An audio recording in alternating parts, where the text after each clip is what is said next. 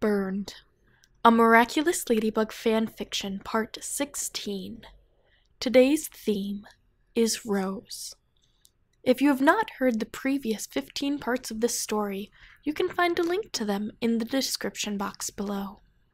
Now then, let's get burned. Oh, and subscribe if you haven't. Okay, thanks. Sunshine burned Cat Noir's shoulders as he waved at the crowd, smiling the same way a talk show host would while fighting hunger pains. He loved what he did with the mask on, but all he wanted was an ice cream cone and a movie. He and Ladybug were at a safety demonstration to brief citizens on Akuma lockdown situations. "Thanks for yesterday," Ladybug whispered, knocking her hips with his as they waved. His show smile gained a glimmer of authenticity, and he shrugged. "Wanna go for another round?" he asked. "It's only noon." "In this heat? You must be crazy." "So is Hawkmoth." Recently, that was his answer to all of her retorts, and he found it hilarious. Ladybug, however, consistently broke eye contact to shake her head in dismay. He couldn't blame her. He hated putting up with himself some days. "Honestly, all I want right now is some ice cream and cartoons." His heart skipped a beat at her words. "Oh? May I join you?" She looked up with a smirk. Oh, that wasn't fair. She was cuter than ever when she did that. "No." "What if I buy the ice cream?" That got her attention. "Well, I suppose a movie theater would have air conditioning too," she said. Cat Noir couldn't help but laugh, despite the witnesses. A quartet of girls screamed at him, breaking the mood. Oops. Back to the standard smile. He followed her exit, wrapping behind the chimney to stay out of the public eye. "Hey," he began. "Were you serious?" "About the movie?" Yeah, I've got a bit of cabin fever." Oh. This was real. She was doing something with him. Maybe, just maybe, their relationship progressed a bit. He didn't dare hope. "I'll meet you at the theater in 20 minutes, okay?" she said. "Yeah, sure. Sounds great." That would give Plagg enough time to revamp, and he could make sure his wallet didn't get trapped in his transformation. It was a good thing he had cash on him. There wasn't enough time to run to his bank, even with the suit on. He didn't know what was playing, but did it matter? It would be up to Ladybug, of course. Not that she dictated everything, but because he was whipped for her happiness. Healthy? Probably not, but she wouldn't abuse it. 15 minutes and a gripe from Plagg later, Adrian was in the theater's restroom, transforming back to Cat Noir.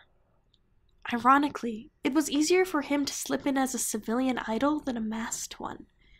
He figured waiting for her outside would cause a scene.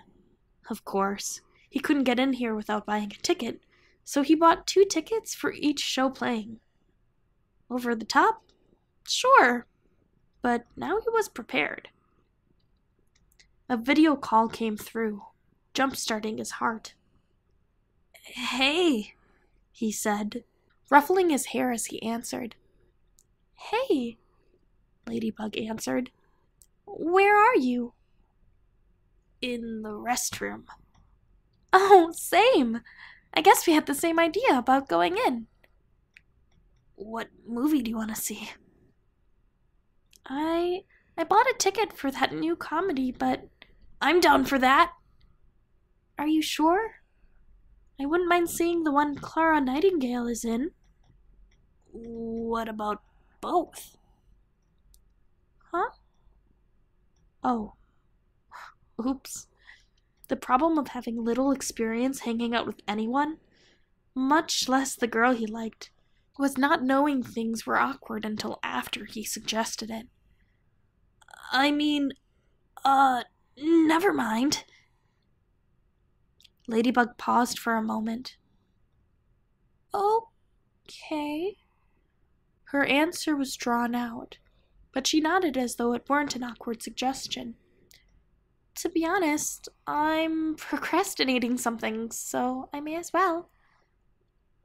Meet you in the lobby? No, back of Theater 3. See you there. His heart fluttered as they hung up. A smile pressed to Cat Noir's face. He made his way to the back row of seats, as happy as a kid at a birthday party.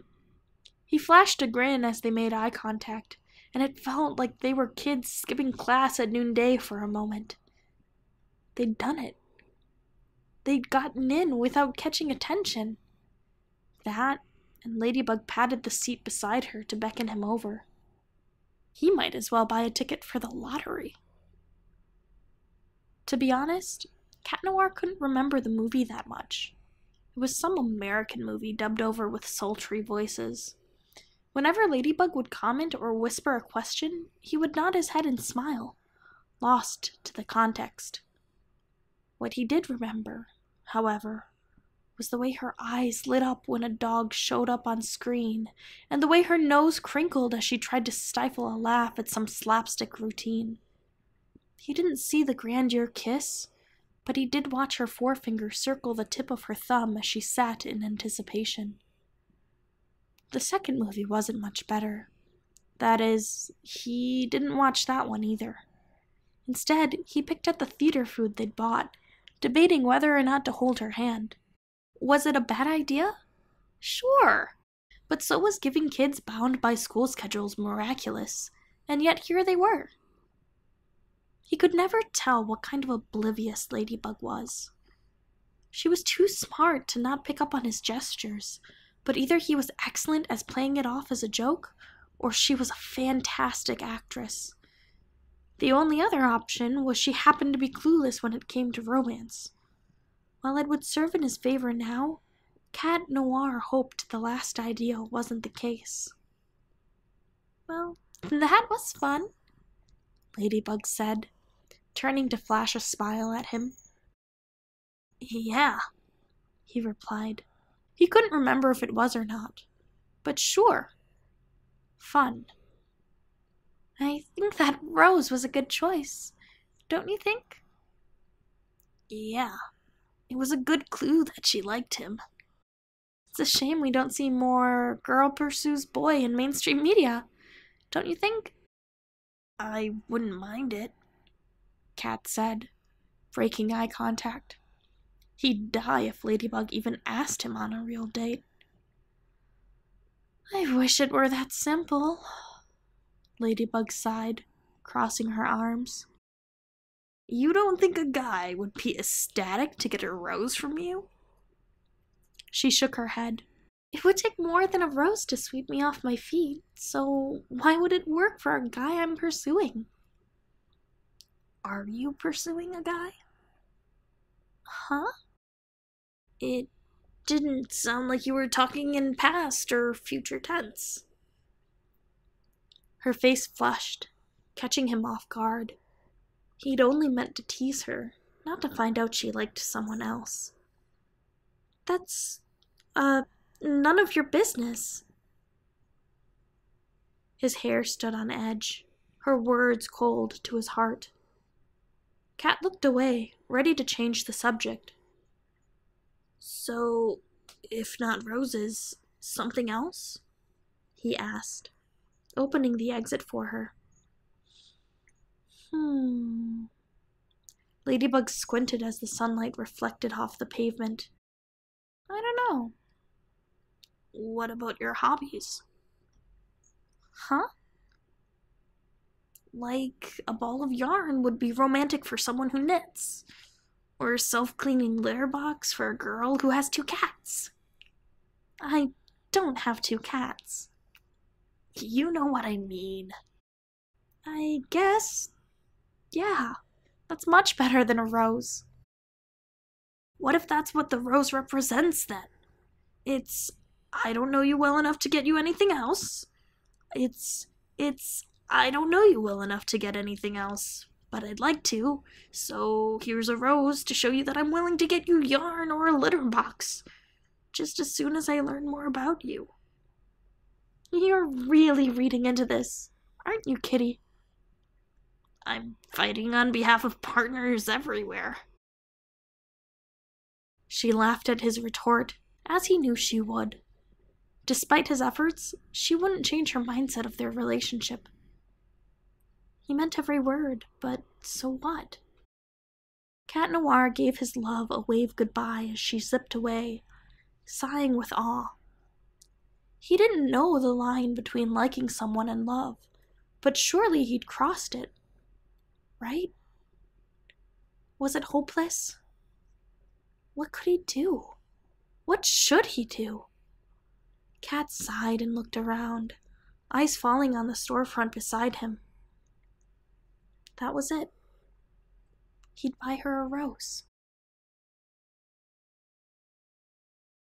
Thank you so much for listening. You can click a playlist or a video for more fanfiction. I'll catch you next time.